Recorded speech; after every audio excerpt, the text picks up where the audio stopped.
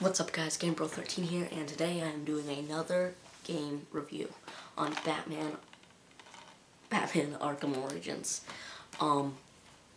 Let's see. Oh, I actually have already reviewed this game.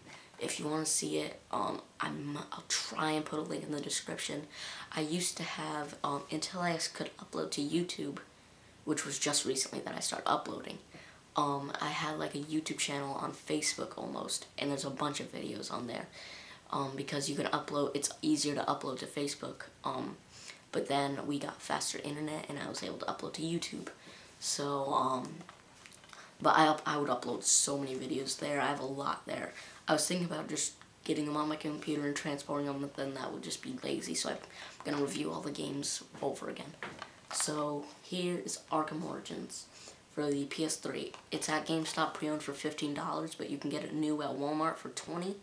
Wait, I think so. Yeah, I think so.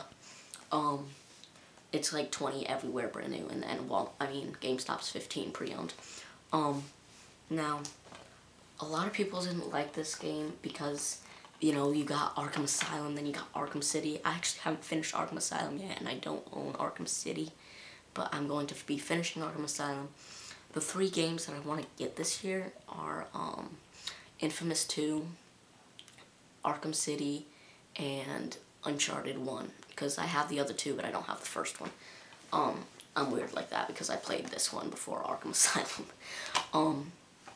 But, let's see, the story, it just starts off, you know, Batman, being Batman, just chasing bad guys. Not much to say about the story because, well, I can't remember. How does the story... Oh, you're tracking down the... How many assassins are there? I think there's 6. Let's see. Might say. Yeah, it doesn't say, but it just says Black Mask's assassins. He puts, I think, Black Mask, he puts a $50 million reward for the assassins. The assassins are Deathstroke, my personal, like, favorite DC villain. He's just amazing.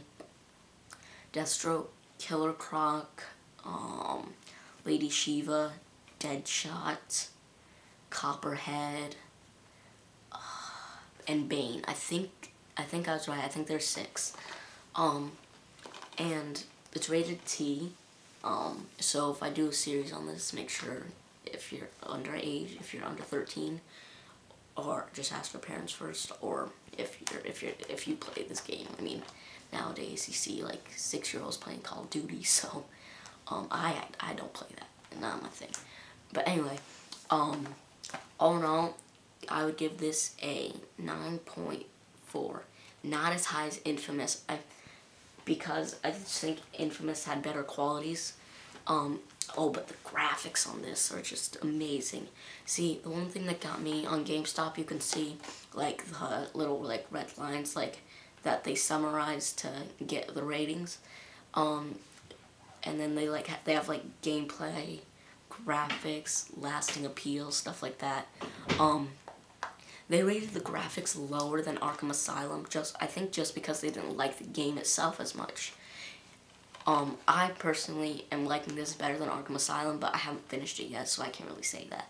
But all I do know is the graphics are better in this one, but even though they didn't like the game as much, I think people just rated it lower, like, for everything. I still love playing this, but maybe it's just because it was my first Batman game, I don't know. I really liked it, so it just kind of annoyed me that people rated the graphics lower, even though the graphics are better than Arkham Asylum. So anyways, I hope you enjoyed this review, and stay tuned for maybe, I might start a series of Would You Rather today. Hopefully, I'm not sure though, I'm still thinking about it. Anyways, I hope you enjoyed this review. Let me know if you want to see, like, a review for our other games. Anyways, GameBro13 out.